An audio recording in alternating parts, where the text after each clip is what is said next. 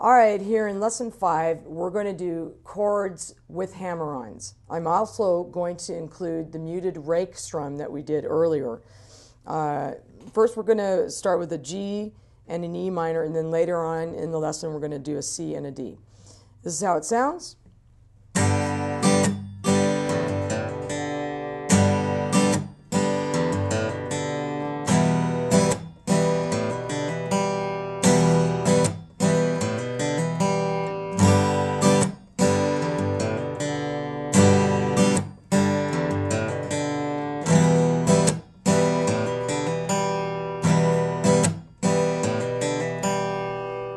All right, so it's slightly more complicated only because we're singling out more notes within the chord. So for the G, I'm hammering the 6th string, then the 5th string, and then just an open D, okay, on the 4th string.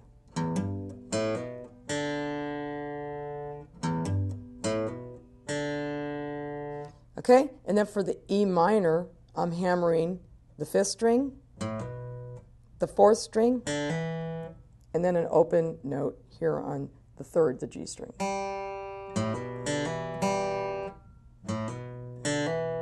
So it might be a good idea to just practice the hammer-ons first.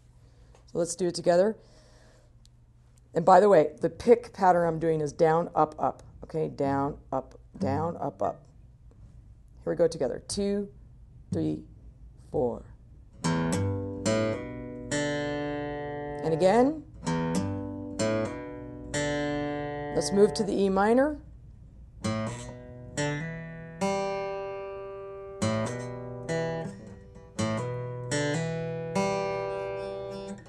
Okay, again.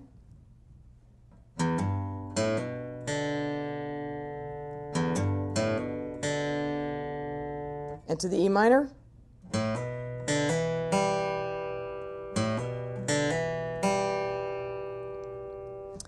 Okay, so now I'm going to add the muted rake. We're going to put that together with these hammers. So here's the strum, if you remember that. Okay, and then we're going to add the hammer.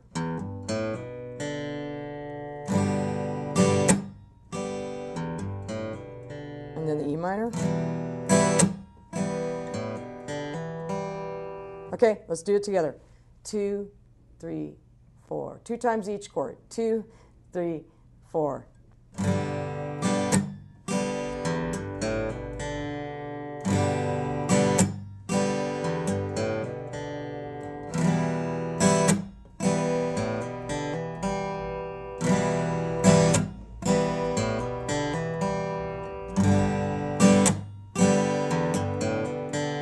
Okay, so now I'm going to show you how to do it on a C and a D. You can do this technique on any chords, but we're just going to do it on the C and the D to show you how the other strings would sound.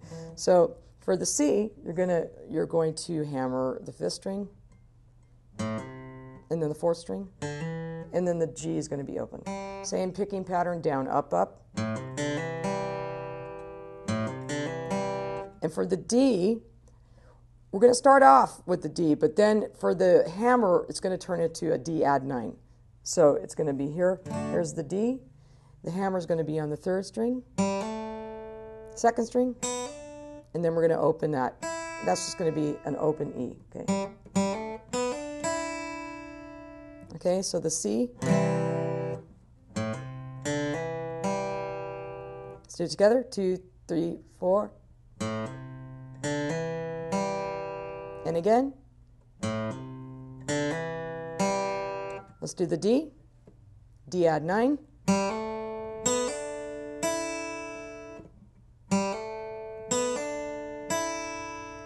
Okay, let's put it together with the muted rake.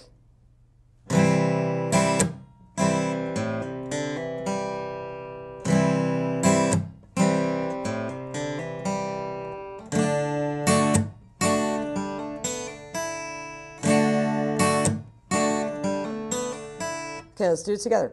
2, 3, 4. Again. D, add 9, And again,